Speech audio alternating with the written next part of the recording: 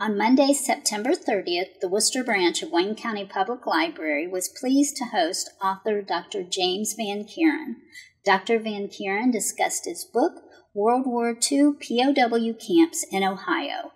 Let's go to the library program, already in progress. What I came up with as the table of contents for the book, and I talk about the Italians arriving, the Germans, and I look at camp life, and I also show the different camps that Camp Perry had outside the base camp. So Camp Perry was a base camp for basically Ohio, and then they had 10 branch camps throughout Ohio, and a total of over 6,000 POWs, Italian and Germans. And at Camp Perry, they ended up with about 3,000 Germans at the end of the war. So this is, I have to let this move on a little bit here. This is the cover of my book. Let's see what's going on. And this cover of the book, these are folks that were at Camp Perry. These are Italian prisoners of war, and they came there in October of 1943. And more Italians up there, they're hutments. These are Italians cooking, and these are German officers being transported to various camps throughout the United States. I dedicated this to the women of Camp Perry, Erie Proving Ground, which was adjacent to Camp Perry. And I said they were the home front heroes who presided over the prisoners of war in a professional and dignified manner.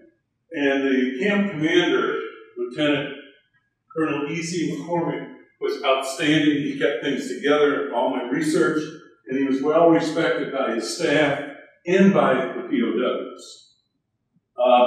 This is POW camps, and let me just stop this for a minute. These are POW camps in the United States. These are, you can see the circles of base camp. So up there would be Camp Perry, which was the base camp for Ohio. But I think it's missing something. It said Camp Perry there should be more branch camps in Ohio. This chart has about 668 camps in the United States. Nevada, Montana, North Dakota, and Vermont were states that did not have camps at that time. And the reason we did the POW camps was because it was for labor. And people really, we needed labor at that time because folks were in the war and the men had left the country. And so we used the prisoners of war as a labor force. Having been from Michigan, the up north part, I'm assuming that the only thing I can think of would be lumber and iron ore at that time. And so you can see that we've been stretched all over the United States, which I really didn't know at the time after I did this research. And Ohio, there was a camp down in Wilmington, which I'll show real quick here as this goes through. So these would be the camps of Camp Perry, branch camps. So you had Camp Perry, at that time, 2,732 Germans. Salina, Defiance, Fort Wayne, Indiana, Marion, Columbus Depot, Wilmington, Bowling Green, Ordnance, Cryle General Hospital in Parma, Ohio, Fletcher, and Cambridge. I'll just stop this real quick because I want to talk about a couple of those.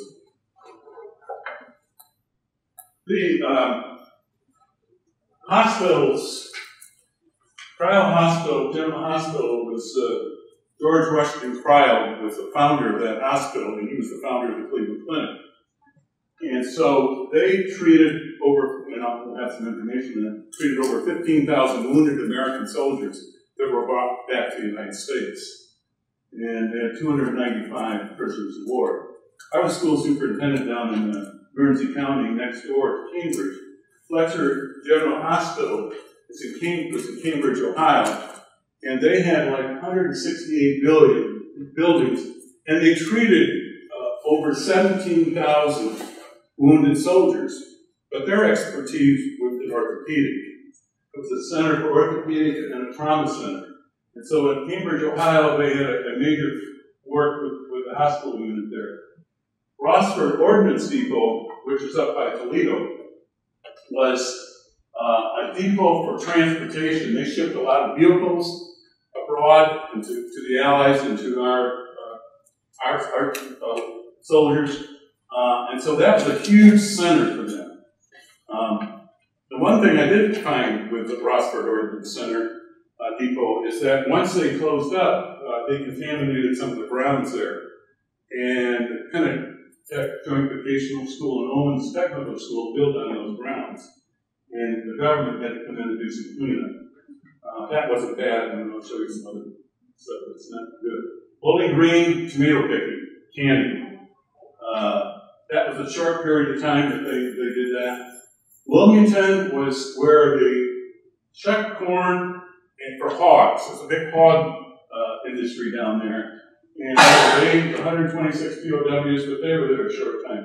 Columbus Depot was a packing center where supplies were shipped abroad, and they had 10,000 civilians that worked there at the Columbus Depot. Marion Engineering Depot was where they did rehab machinery. We'll talk a little bit more about that, but that's a huge center there. And then next door was a side of the ordnance plant, which is a part of some of those POWs worked there, and they made bombs that were sent across the country, abroad. Fort Wayne was again a supply center. Defiance was manufacturing. They had most of their POWs worked in manufacturing. And Salina did was a tomato picking area and candy.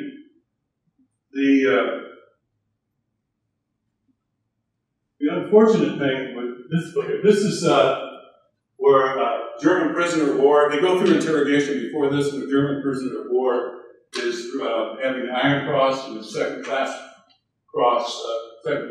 being removed as he's going through the line.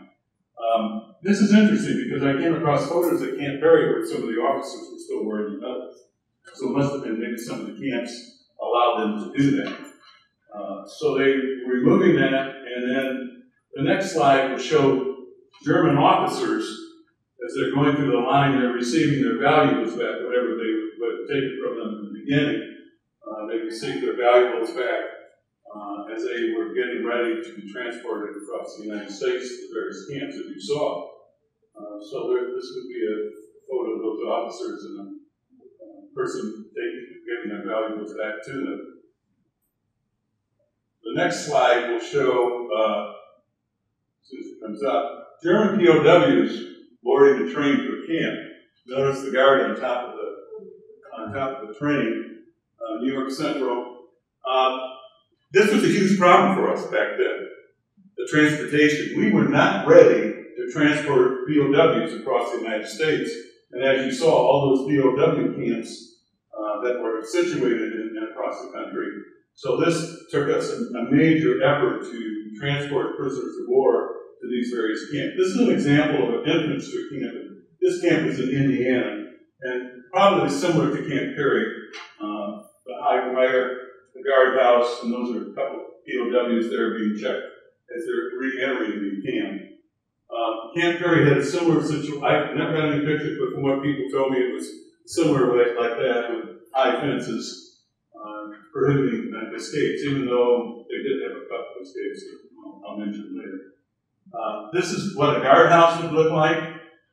Camp Perry had 11 guardhouses around their facility.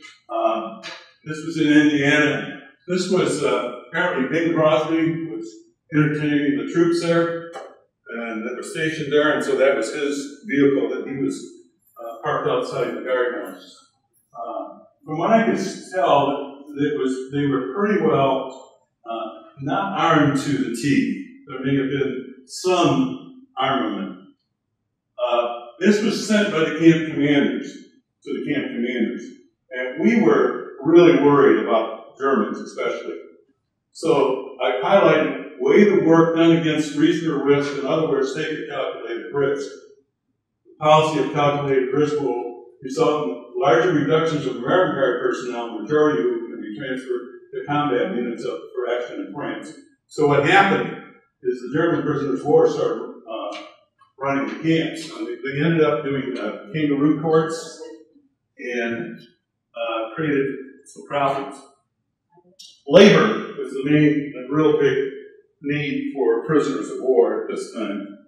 And the main one would be agriculture, which Ohio is, as you can see, it's the line of Bowling Green. North was really in high demand. The food processing, again, in our area. Defiance had, which will show manufacturing, which they had a lot of their prisoners of war in manufacturing, and other non-governmental work.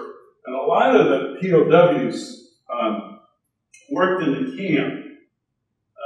Some of them went out and worked outside in the agriculture area, but a lot of them stayed there and worked at camps, especially at the Cryle Hospital, Camp Fletcher Hospital, the General Fletcher Hospital, because they needed that help.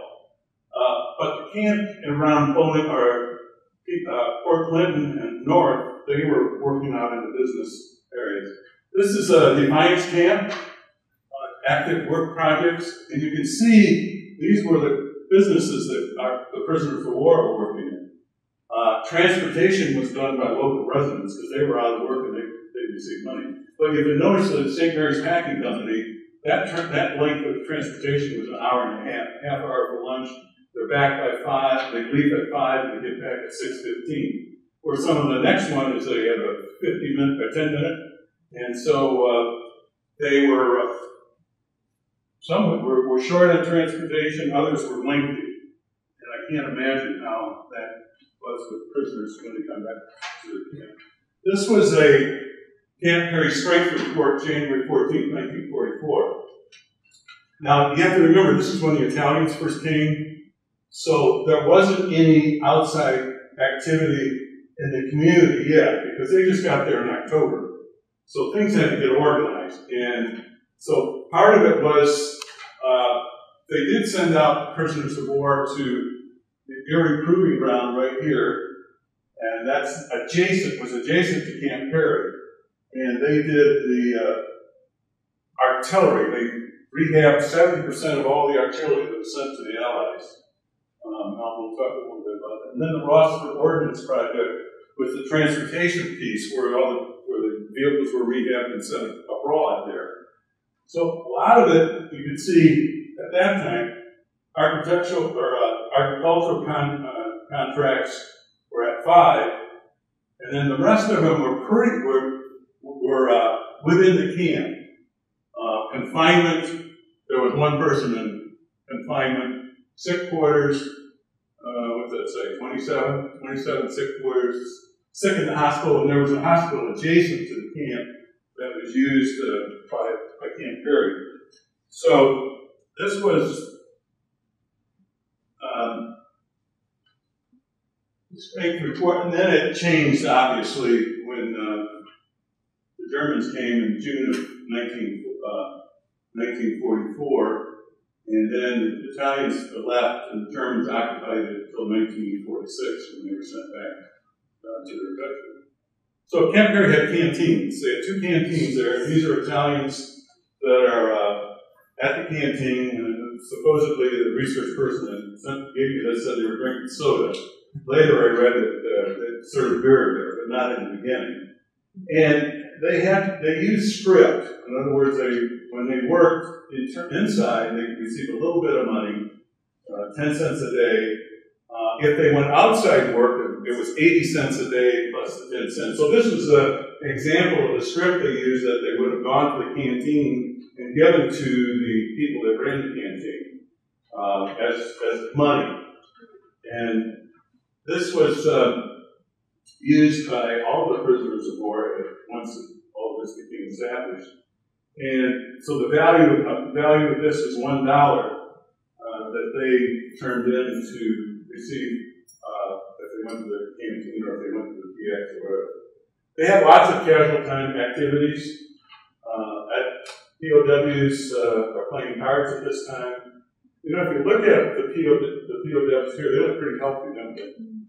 they don't look emaciated or not really, you know, pretty good diet apparently. And we'll see that, and then I have a counter to that. So they had time they could do that, and playing cards, and then they also had other games they played in game rooms. This was a Italian POW painting that was done and was given to the Ottawa County Historical Museum, and then in turn from a donor who had received it from her parents, her father, when he served at Camp Perry. So not bad art, pretty good, and it's on display at the Ottawa County Historical Museum.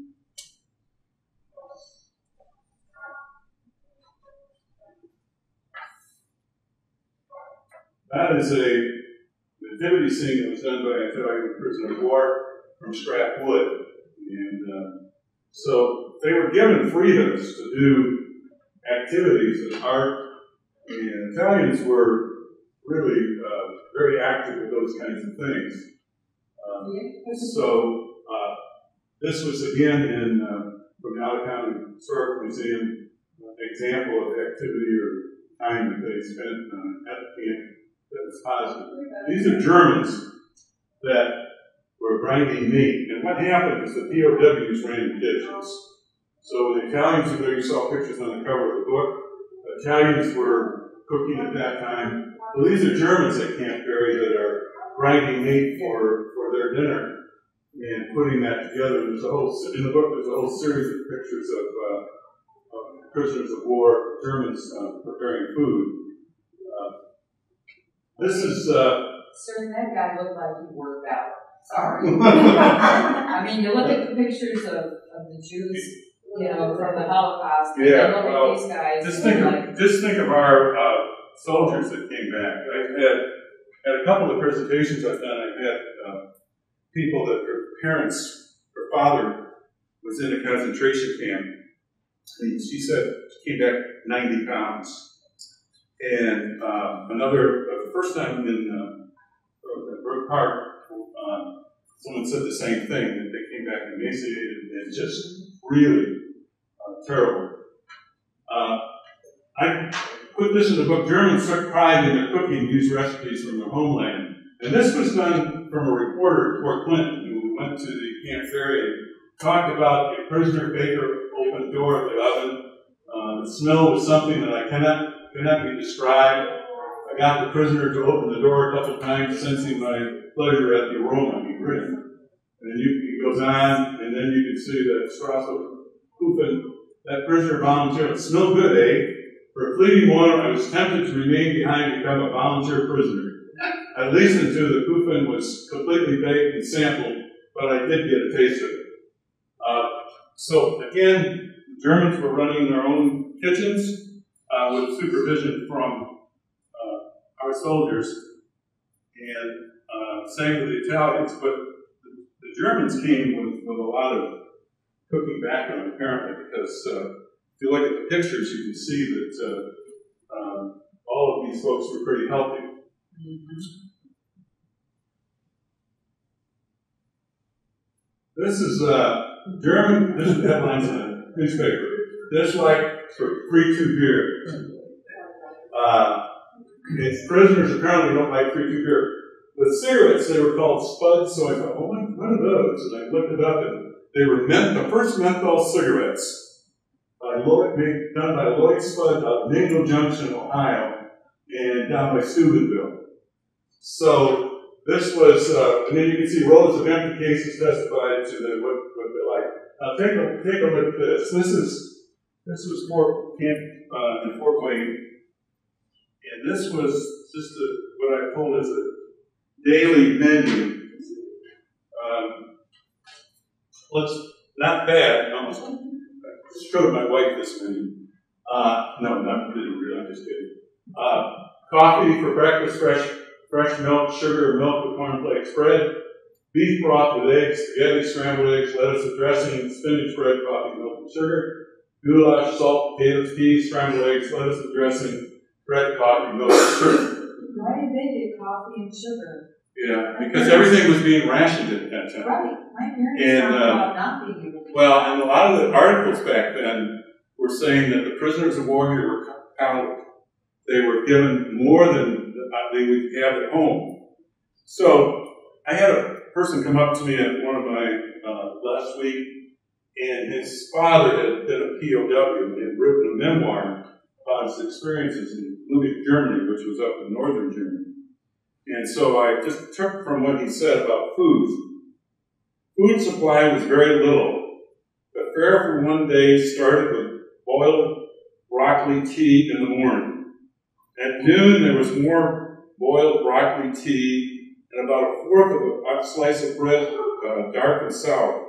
In the evening, at supper time, there was more solid food.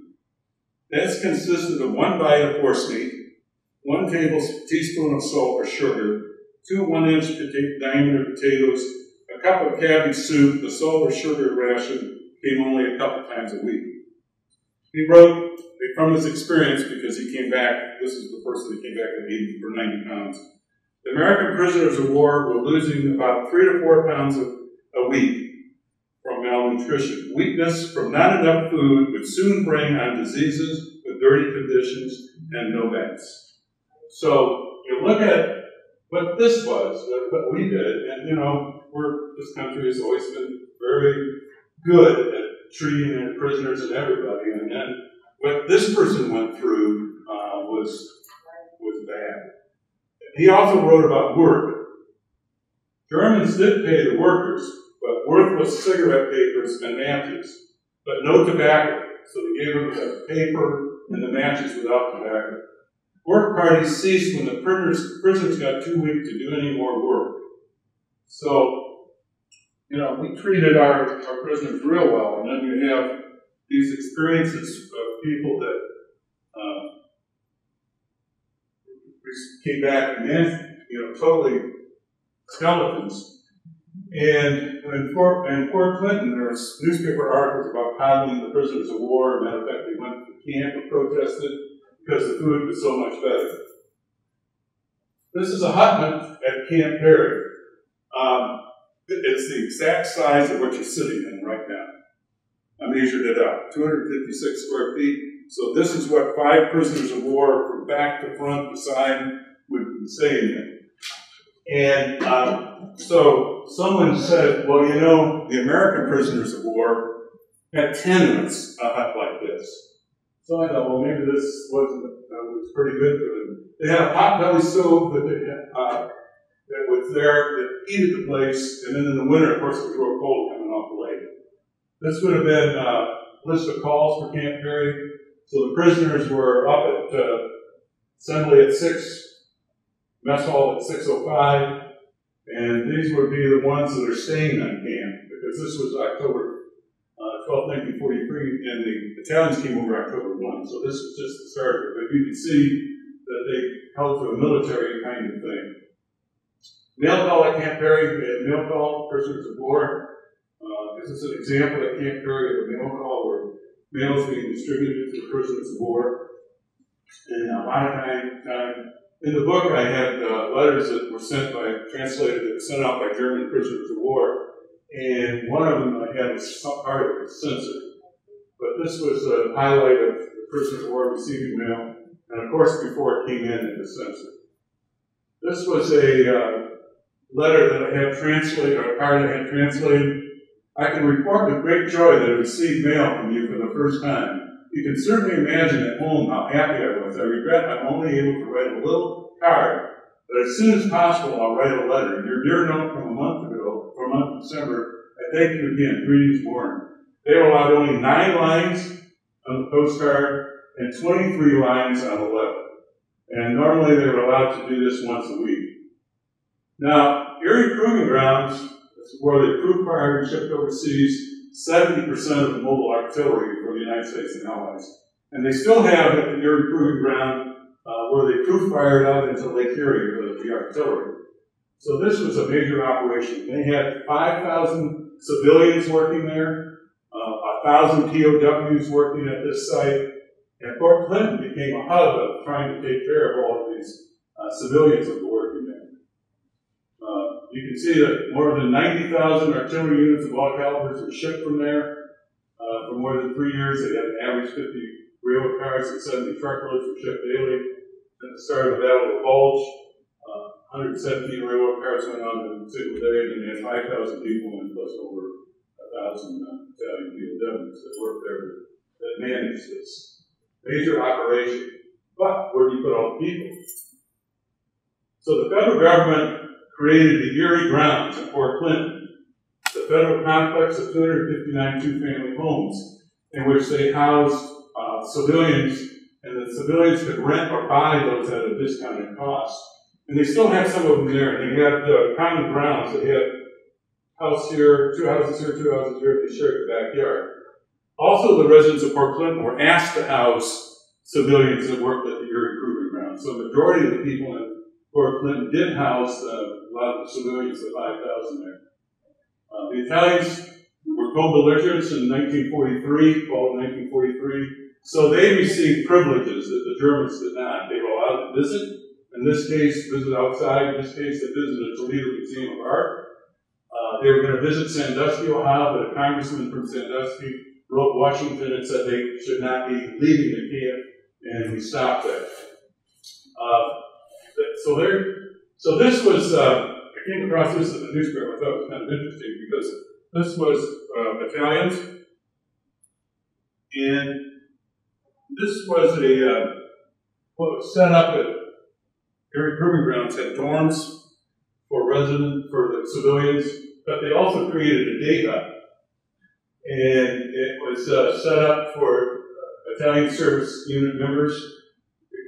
Once again, they received privileges. And when they worked outside, they received 80 cents a day plus 10 cents at home in the camp. So they created a cafeteria, recreation hall, reception hall was available, plus rooms furnished as close to home as possible. There were 3 smaller rooms for entertaining 1 to 2 guests. Local girls could use these rooms if they had dates, and parents could visit the girls and their dates. Toledo had a huge Italian population. So what happened is a lot of the Italian girls were transported to Fort Clinton to be a part of this day hut. And then in turn, the Italian prisoners of war went to Toledo because they had all of these centers there and participated in a lot of the activities. A lot of the folks that were involved with this came back and married people, some of the girls that were in Fort Clinton. There's several newspaper articles that came across. And I guess that happened too with some of the German prisoners of war. This was the Columbus Depot. This was, you notice here, these are German POWs, and you have a guard watching them. Now, if this was Italians, you probably would not have anybody watching them. Out in the workplace, you probably would not have anybody watching. So this 10,000 people, civilians in Columbus, worked there, and this was a supply center that they sent across to Europe to the Allies, and it was a major hub. This was camp. Understand this: branch camps under Camp Keuren. POW Camp Wilmington was one for where they shuck the corn and produce it for the hogs there. And these are German POWs that are on break at the camp. The camp was not there for a very long period of time. They slept in tents. Most of the branch camps, they were in tents. And then they were done at the fall of 1944. That Lucky Strike box, was that for Lucky Strike cigarettes? Yes. Oh, wow. Trial Hospital in Parma, Ohio. 153 acres, 100 buildings, treated over 15,000 soldiers. And up above here is where the POW were housed there. And then those were all the buildings at Trial Hospital. And today it's the western campus of Tri-C, Community College. This was a POW hut at Trial Hospital with an example of where they stayed at the hospital.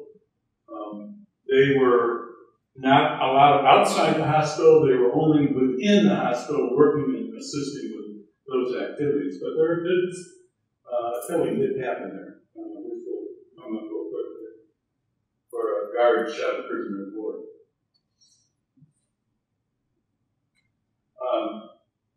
1945, the guard got in been through it with a German prisoner of war. The guard lost his balance and rushed by the prisoner. He shot the prisoner of war.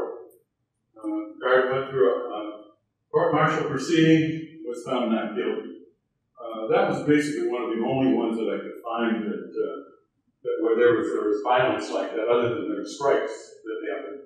And prisoners of war that died at the camp were basically sent to Indiana. This was our government set out a newspaper in March of 1945 to all the camps, and it was a propaganda piece to try to bring in educate our prisoners of war. And this was posted in Camp Keuren by a Nazi prisoner of war, because they were upset with this newspaper. So they're saying boycott it, a shameful paper. So then we did re-education programs. And priority was to instill in the minds of POWs a respect for American institutions, traditions, ways of life, and thought before being repatriated. This was a class that was being conducted. Camp Keuren had classes in English, history. Also, they had a situation with the Dean of Toledo, University of Toledo College of Education, where we allowed the new college credits. This was the internal newspaper at Camp Keuren that was sent to the base camps, to the base campus, to the range camps. In this newspaper, they had lots of activities that listed movies that they could see. They had a auditorium in House 900 that they could see a movie. They had other activities. They played tennis. They played soccer. They had teams. So they had scores and competition within the newspaper. But this is a German joke I came across. It's out of water and wine. Water alone makes one mute, as proven by fish and water. Wine pure makes one stupid, Vince, as proven by the gentleman at the next table. But since I don't want to be either, I mix water and wine. This was an example of German humor that was in the newspaper, and there were other little sections of German humor at that time in the newspaper. And the newspaper only lasted for about 6 months, because then they were sent back home. This was a declaration by a German prisoner of war at Camp Keuren against what had happened in the war. Like he was saying here, time to reorganize and do German, to bring people together, to forget the military rule that was in the past, that ruled over the people, and when you go home, they've got to rebuild Germany. It's not a military goal. So you can see the newspaper kind of changed the philosophy. People were starting to see that Germany was defeated, and that time was to regroup and look to the new Germany. They had I had a chapter on POW and happiness, because I put a phrase down here: Nazi prisoners pushed some of the prisoners to the breaking points, leading to strikes, escapes, and most tragically, some prisoners taking their own lives as the only way out. So there was a couple of instances in which they had a strike, and there was one at Camp Keuren that they had 3 strikes there. So that I put in the book. Third strike occurred during the same time as some of the others, when 2,200 German prisoners of war went on strike, again with a perceived rigid discipline at the camp. In similar fashion, these striking prisoners were placed on a bread and water diet after their 3-day strike was over. When they were forced to go back and clean up the camp and go back to their designated work. There was also a strike at Camp Keuren. Camp Keuren, the same thing happened. There were some escapes, and the ones I noted was, this was in the June 1, 1945 Ottawa County News article recounted the event. 2 prisoners who escaped from the Fostoria plant where they were working last week were apprehended in downtown Columbus on Thursday. A discharged soldier recognized GI shoes that they were wearing and noticed the prisoners were crossing the intersection against the red light. They had a suicide there. A prisoner who escaped from Camp Keuren on August 25th, 1945, was hanging in a tree near Willow Creek, Fort Clinton, on October 5th. Camp officials described him as mentally unbalanced until that day when his body was found. The only other German prisoner of war who had successfully, he was the only one who successfully escaped from the main Camp Keuren, but then committed suicide. So, you know, there's tightness in the camp. You have a rigid situation, and you're away from home, and then you have Germans that are kind of pushing the prisoners to see the old way and forcing them to do things that they don't want to do, torturing. This was Camp Marion, which was a rehab of machinery, and when the prisoners came to Camp Marion, they were deloused with Lysol and deloused with arsenic. And so I highlighted maintenance and repair of heavy equipment, washing and lubrication of vehicles they were involved with, and they left that behind and was buried later. A school district was built on it. Then inside of ordnance plant, they did work with general cleanup. So I have a chapter on contamination on the home front. And this is Marion County. Over a 30-year period, they had 151 deaths of leukemia. And at the high school, they had a high rate of leukemia deaths, and so there was lots of investigations, and they tried to connect that with what happened there, and the government didn't connect it. But I put together a document that I think I got it connected, and I may publish that. This was River Valley Local School District in 2005. These were the athletic fields that were contaminated, and here's the government is digging up those athletic fields because of the contamination. They were chained off. Students didn't have athletic fields because of the contamination. And they sat there for 6 years trying to decide whether or not to build new schools, and finally they did in 2003 and had to move off the site. But then I just wanted to show a dramatic kind of picture of what happened there. And the last one here is, this is the Administrative Center at Camp Keuren. And this was there when the POWs were there. That was where they had the barbershops, they had the canteen in there. Today it's the offices of Camp Keuren with all of the activities going, and the National Guard trains there today. And then the Civilian Marksmanship Program is one of the largest programs in the country, so they're very active with that. When the Hutmans were in good shape, the Civilian Marksmanship Program people stayed within those Hutmans. So that's kind of it. It was interesting. I have a chapter in there about the residents, how they viewed the prisoners of war. A lot of them had good relationship with them. A friend of mine who quite a few years ago was going abroad and was in Germany and was going on a tour, and the guy was talking with him. He said, well, you know, we're from Ohio. And he said, oh, I was a POW at Camp Keuren. And he said, I was treated very well there.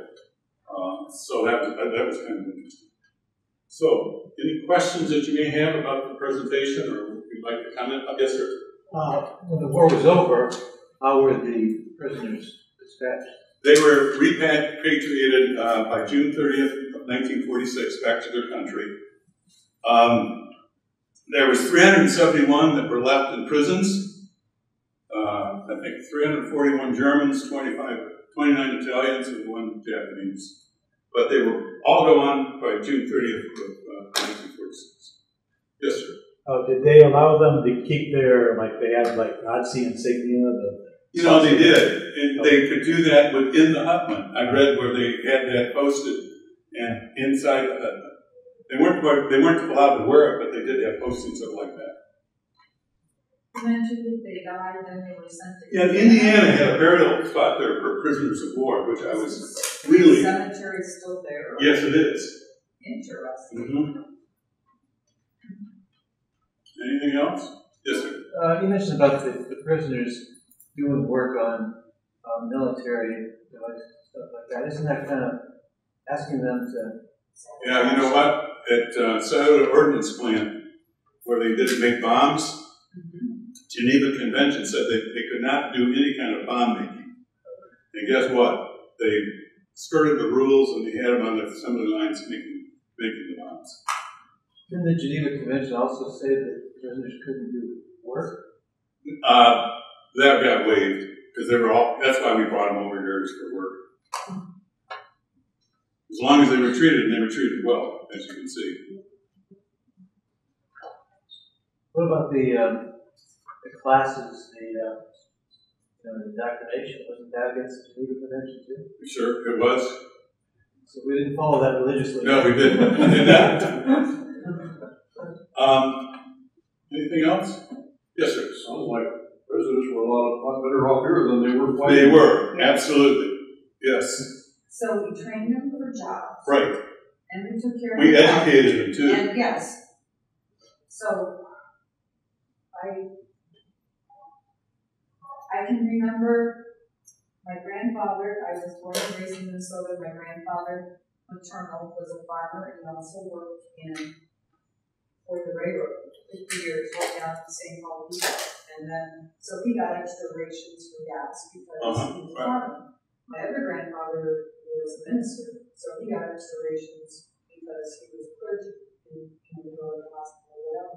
But they did without like sugar and coffee and things that were rationed, but they ate well because of the farming community. Right.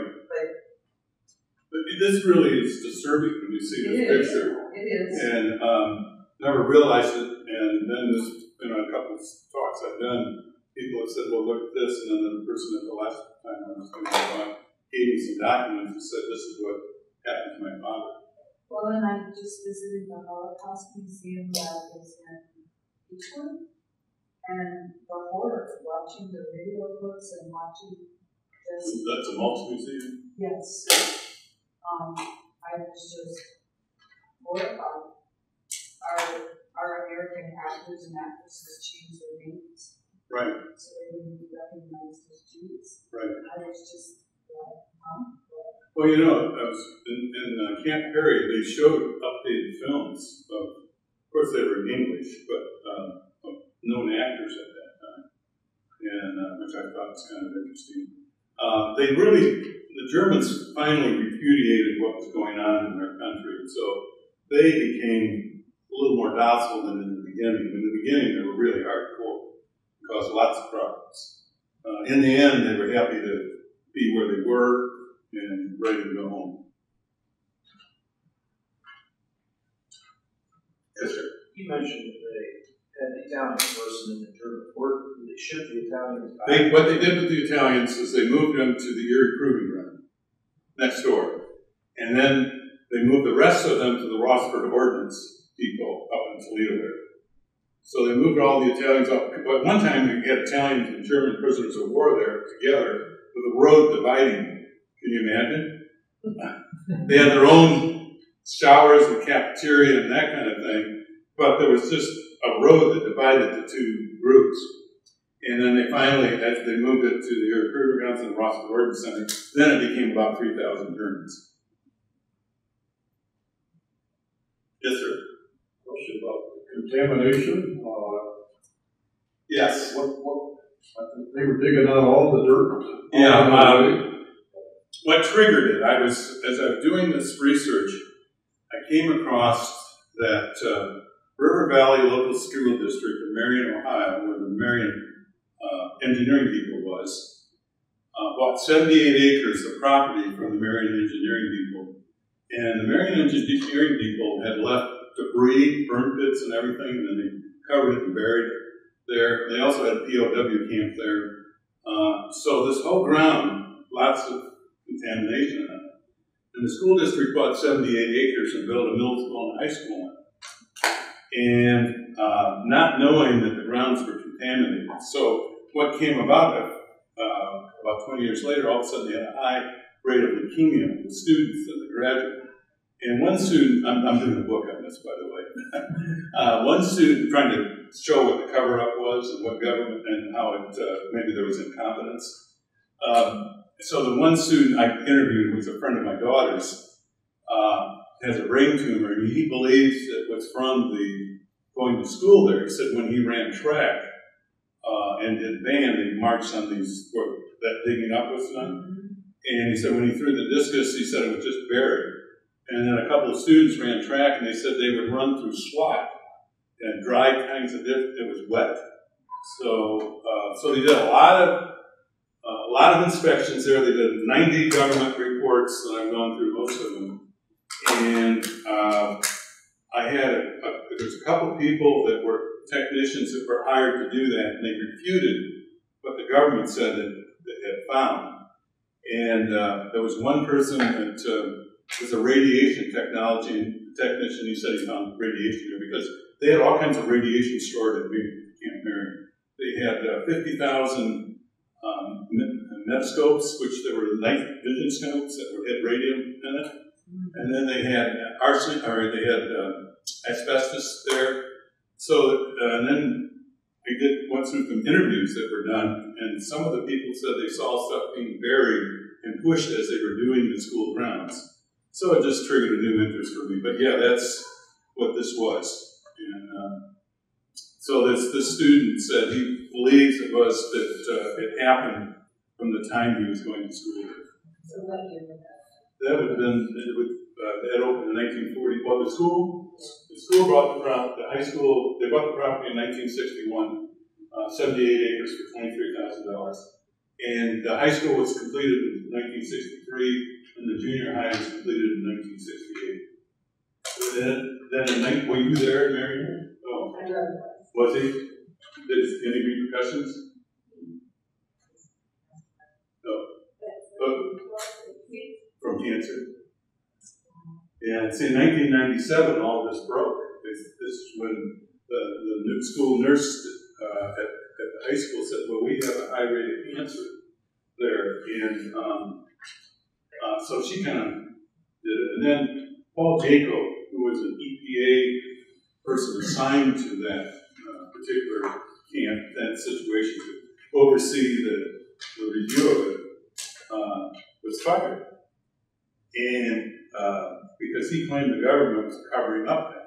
So it went to a federal court. The judge reinstated him, said the government couldn't do that, and received his back pay and everything, but he was reassigned to it. But he blew the whistle that said this place was contaminated. So anyway, I've done quite a bit of research on it and talked to some people. And I mean, I'm thinking of doing a book on it. I'm close to doing it with this publisher right here. Yes, sir. Is there any regard for rank in the POW? Yes, the officers didn't have to work. So, yes, they did not have to work. Good point. The privates, they had to work. So the officers, they could work if they want, but they didn't have to. And do they provide them with translators to interpret? Well, what happened is that a lot of some of the Germans were used as interpreters with guards and everything, because we didn't have anybody here to do that. So, and some of the Italians, those that were favorable for what was going on. Anything else? Yeah, there's still those huts up at Camp Keuren. Yeah, have you seen those? Yeah, there's like, I don't know, 12 Italian and maybe 18 or so Germans. Did you ever look inside? No, we never yeah. told that to. Yeah, they had a pot belly. So this is it. This is your hutman right here. 5 men staying in the hutman with a pot belly stove. And in the winter, I read that it was freezing.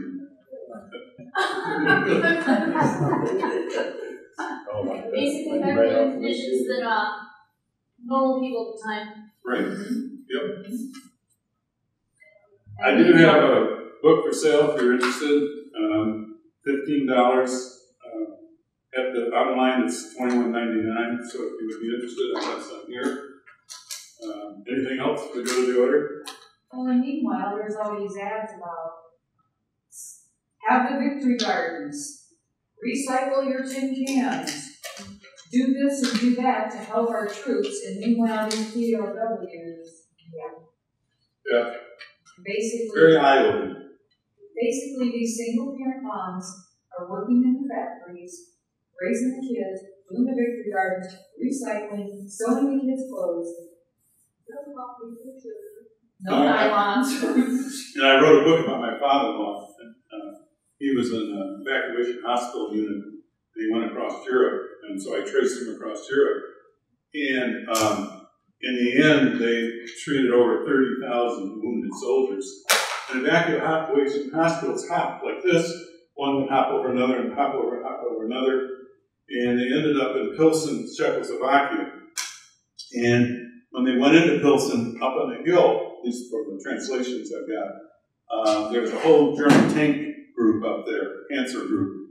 And they came down and surrendered to the hospital unit. It's a hospital unit. They really didn't have soldiers. My father-in-law was not he worked as a hospital person. And so then they stayed there for about 3 months and treated other soldiers. But yeah, his experience, he never talked to us about it at all. I was bound and determined to find out about it. And so I came across some videos that were done of veterans that had been in that unit and were interviewed. And so I translated them, had someone translate, these are English, but I hadn't had, because there was an audio, video, had someone do that, so I had a section on that. So that was kind of fun to do. So, just recently, I got several people have emailed me, a lot of people have emailed me from the unit, the parent family.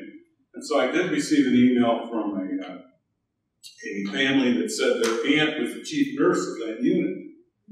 And so they sent me a lot of materials, and then I came across another lady that had been in that unit, and their family sent me a unit. So I'm redoing the book, I'm reprinting it, and I'm adding a section on nurses, a big section, lots of photos with it. Anyway, keeps me out of trouble. Yes? I can remember, I was born October 44, so toward the end of the war. I can remember my grandmother wrote to 3 sons and 11 other friends' sons during the war, and every one of them made it back. Really? And the next door neighbor, he was a prisoner of war. And yeah. I don't remember, they said when he came back, he was just in a boat. Yeah. Yeah, my father-in-law was over there for 3 years and didn't see his wife. He saw his son just before he left him, and 3 years later. And it was really traumatic, and he had major kind of emotional problems the rest of his life. When I was born, they sent a picture to my 3 uncles. And before they all passed, they gave me my picture back. Really? And my one uncle, he was on Tenement Island. He wrote my name on the belly would be 29 Palmer. And he's standing in front of it. That's cool. That's really neat.